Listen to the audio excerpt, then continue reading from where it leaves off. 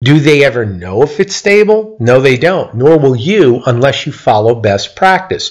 That's the more confusing area of CNC. Just because your machine is stable for the first 1 or 2 minutes doesn't mean the machine is stable. Stability is dictated over time. So therefore, unless you follow all of the best practices to mitigate EMI at a level that is so low it does not interfere with signals that the machine is sending and receiving, you essentially are a time bomb and you never know when it's going to go off.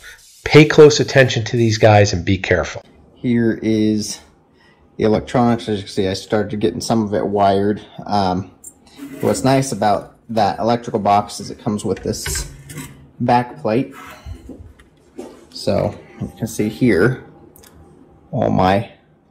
So like clockwork, we can see that the back plate to his electronics enclosure is nylon. Yes, it appears that it's very easy to mount everything as it's removable, but once again, as discussed, it's non-conductive, so he will use a ground bus or a metal plate. If he uses a ground bus, he can just terminalize everything right off the ground bus. If he uses a metal plate, everything would screw to the metal plate naturally, and then it would be grounded. Pending, he would use a terminal splitter, which is metal, that has a ground lead coming from his power supply's ground run to it, therefore conductively grounding the back plate. Here's what I was talking about. Nice straight shot over to that fan. This is vented on the back side,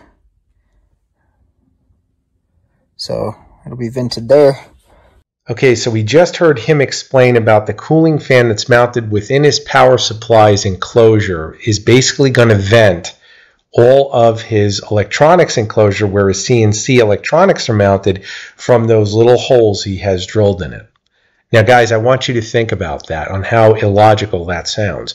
Anyone who's had familiarity with a DC power supply realize that these little fans that are mounted within the enclosure of it are just designed to circulate ambient air within that enclosure for the power supply's electronics. It's nowhere near adequate putting out the required CFM, cubic feet per minute, as far as output of the fan to cool his CNC electronics.